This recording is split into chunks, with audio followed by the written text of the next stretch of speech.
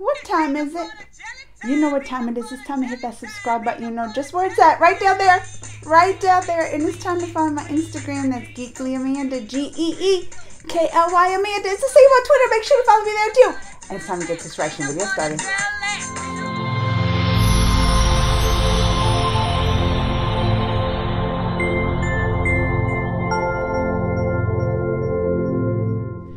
Alright, y'all.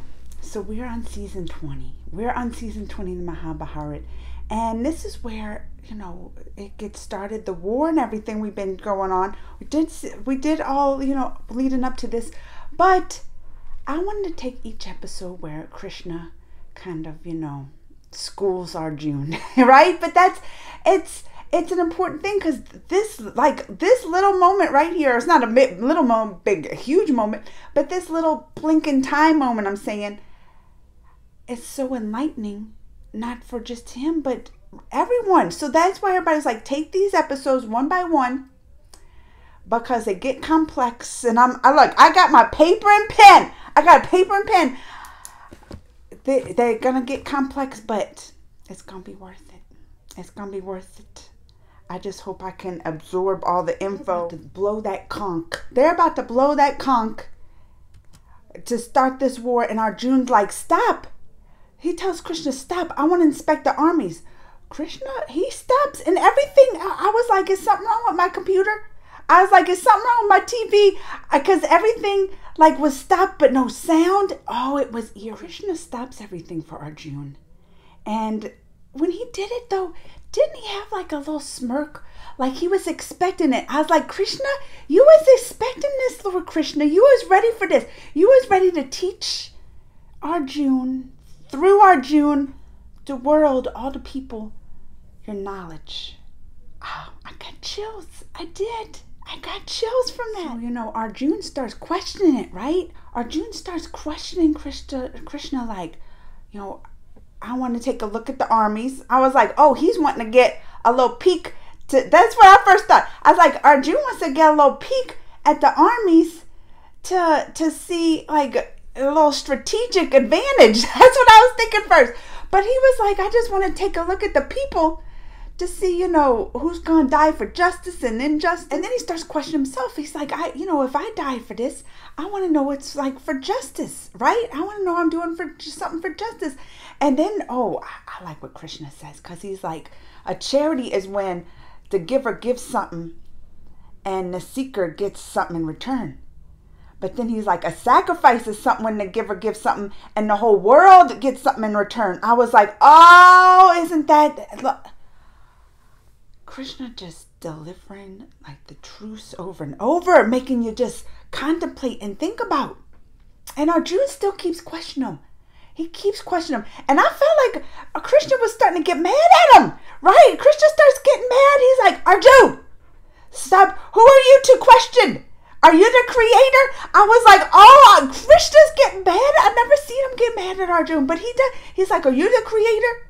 Are you the one who, you know, tells us what justice and injustice is? Krishna takes him though. Krishna's like, all right, you want to see everything? You want to see everything, Arjun? Let's go take a look. Let's go take a look for ourselves. And he does. He brings him over there and he's like, look. This is where, oh, I started crying. Oh, I started crying. He takes him over to the opposing side and starts pointing them out. You know, they're all frozen. They're all like this and Krishna starts pointing out each of them out. He's like, you know, you're questioning this war? You're questioning this war now? He's like, look at that mean prince. What's his name?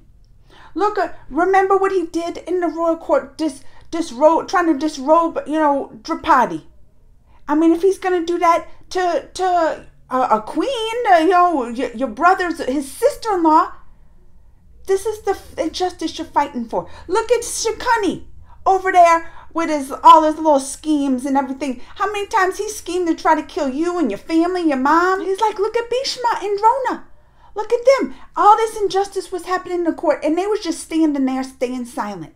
He's like, this is what you're fighting for. This justice, this is what you're fighting for. And he's like, is this worthy of fighting?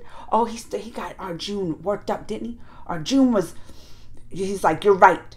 You're right. We got to fight this war. We got to fight for injustice. This is where Lord Krishna always. Like, this is the wisdom he brings, because he's like, after he gets Arjun, thinking about all the injustice that's happening and fired up, and then he's now look at Bhishma again.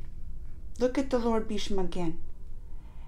And remember too the good stuff about him. Remember what he did. Remember he sacrificed his life, like gave up kind of, his life for the blind king, just so your family could have, some peace in the world and a little place in the world.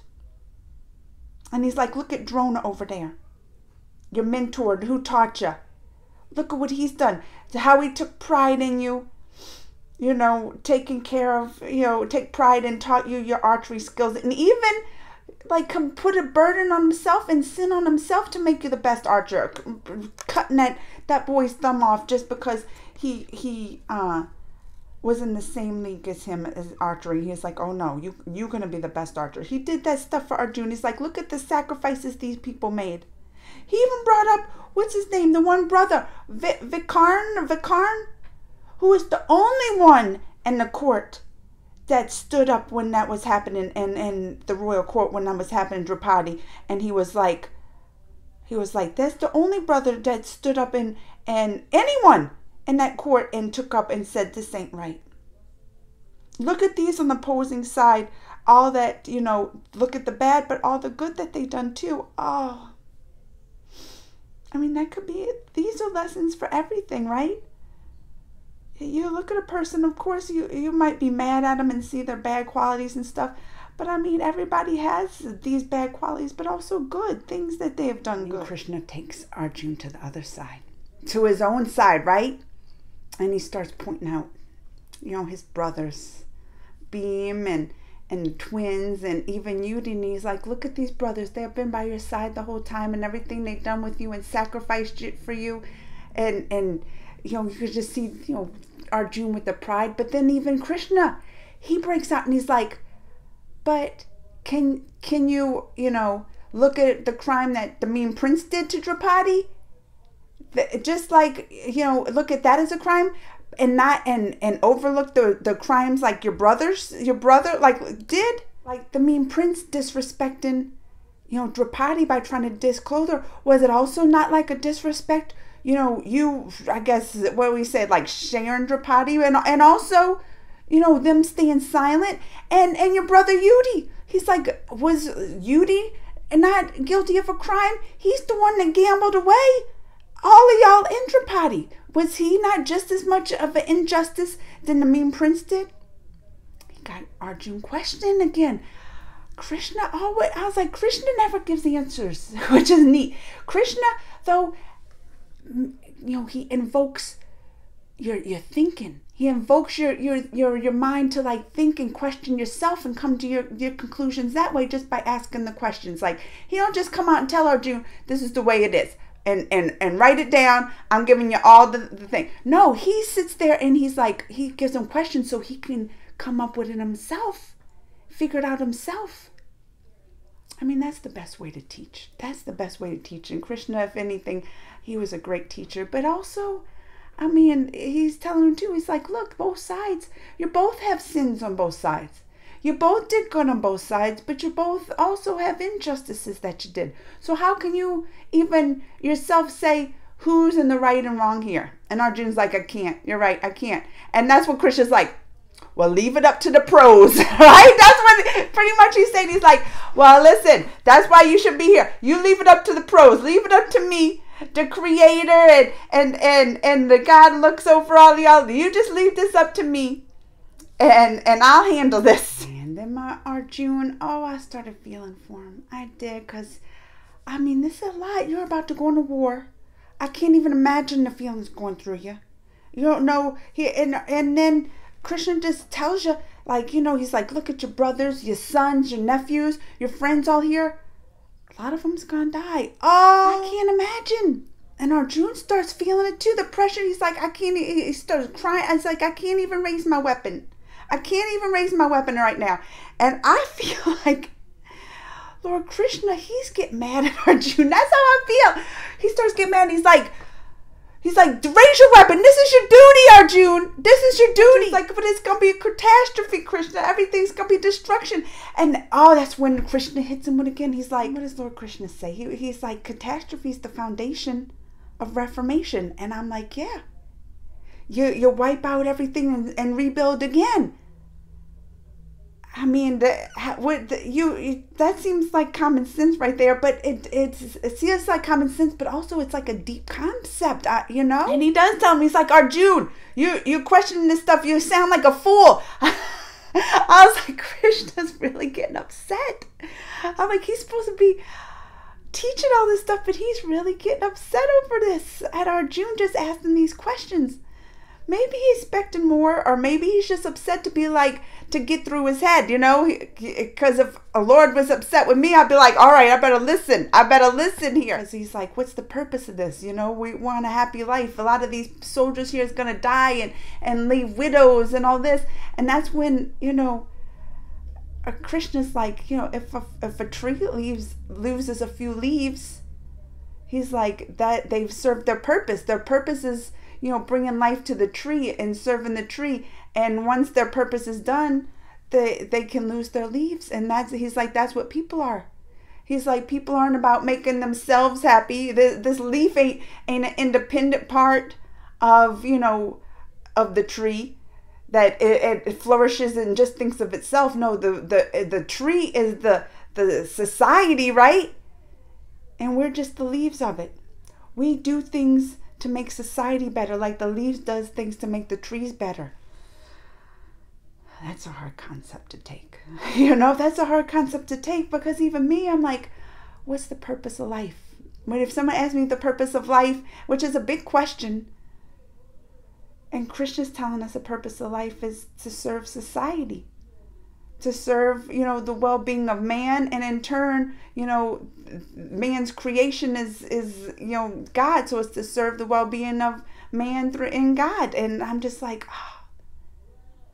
If you would have asked me before this, I'd be like, purpose of life is just to be happy. That would be mine. But it's so much deeper, and it makes sense, but it's still, will you give your life to, you know, for the good of society? I'm not sure I'm willing to. Is that terrible to say? I'm not sure I'm willing to. That's a lot. And that's what Arjun said. How can I, when I have like affections for all these other people, serve society? And that's what Arjun is like each of us. I feel like each of us were like, all right, I want to serve, you know, my society. I want to serve my God. But we're also like, oh, but my kids, you know, I got to think of them and that. And he's like, you got to put that aside, right? That's what he's saying. He's like, yeah, you got to put that aside, because for the future of the world, this has to be done. You have to pick up your weapon for the future of the world.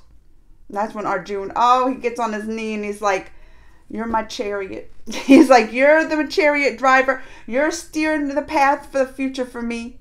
You're steering the path. Lead me to the right direction. These episodes, they're so deep. They're so deep and meaningful. And I'm just like, we can all use a lesson from it. We can all use these lessons in life. Anyway, we're going to get to more. We are going to get to more coming up. We got a few more to go through. Let me know what you think. Comments, thumbs, all that. Until next time, y'all. Mwah!